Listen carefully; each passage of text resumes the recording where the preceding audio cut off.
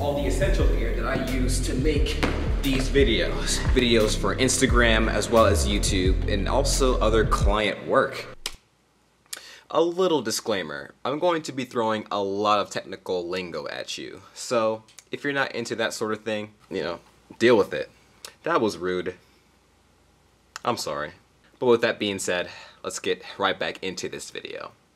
And so the main workhorse of my camera kit is the Canon Rebel SL2. This camera is a photography camera, but it does have some video features, which is great for me because I think that video is more of a priority to me. It can film in full HD at 60 frames per second, as well as full HD and 24 frames per second.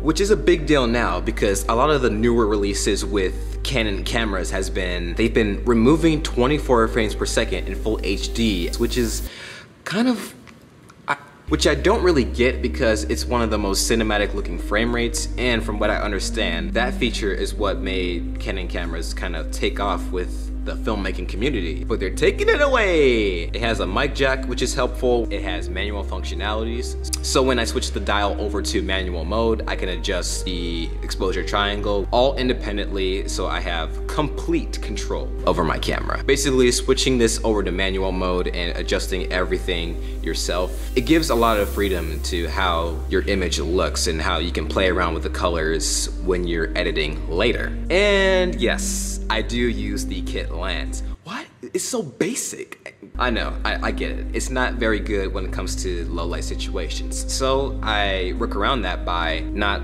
filming in low light situations.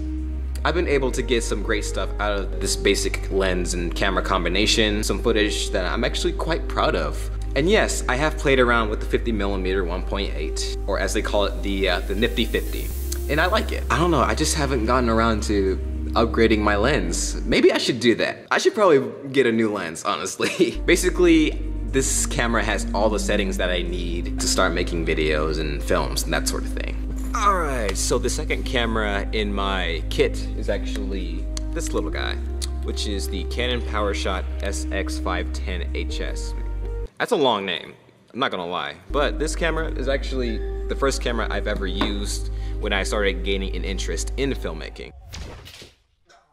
And actually, fun fact, this is the camera that helped me gain my first 100 YouTube subscribers. So, got a little bit of history with this little guy. I've used it so much that the grip is actually coming off of the camera, which means that I've used and abused this thing so much. It shoots full HD at 24 frames per second, which is significant now because you already know about Canon. Kinda got this because it was advertised as YouTube ready, whatever that means. It's a little more functional than a typical smartphone because it actually has a optical zoom lens, so you can zoom in all the way in without losing any image quality. So you have more variation when it comes to choosing your angles, your composition, that sort of thing. But my main gripes with this camera is that one, it does not have a microphone jack. So I can't, plug in a microphone and get better audio. I can't adjust the ISO, the shutter speed, basically the exposure triangle independently.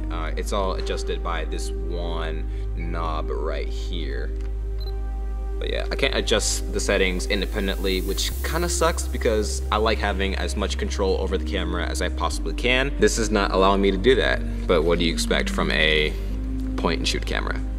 But yeah, overall, I've learned some very valuable filmmaking lessons by using this camera, so I'll never forget it. And so let's talk about the audio portion of my kit. So basically, this is an audio recorder called the Zoom H1, and I'm using it right now as I speak. It's a stereo microphone, and I like using it especially for voiceovers because when you have it very close to the audio source, which is in this case my mouth, it sounds so good, man. I don't know, for what it offers, is actually really good for its price point. The hold button is actually very useful, especially if you're like lobbing up somebody, like for the groom at a wedding or just any sort of interviewee. It prevents them from accidentally pressing a button or flipping a switch and having, the audio change dramatically. I don't have a lot of issues with this audio recorder, honestly. I love how I can describe more about cameras, but when it comes to audio, I'm just like, it sounds great to my ears, so it's good. I like it. And that's pretty much it. I only wanted to cover the bare essentials to start learning filmmaking. The only thing that I need is a camera and a mic. Of course, there are other factors that go into this craft, like buying lights and a tripod, but that should go without saying, in my opinion. If you can't afford lights, you can always learn how to light using window light, which is free, and it only takes a little bit of your time. But that is it. I will see you in the next video. Don't forget to have yourself a blessed day.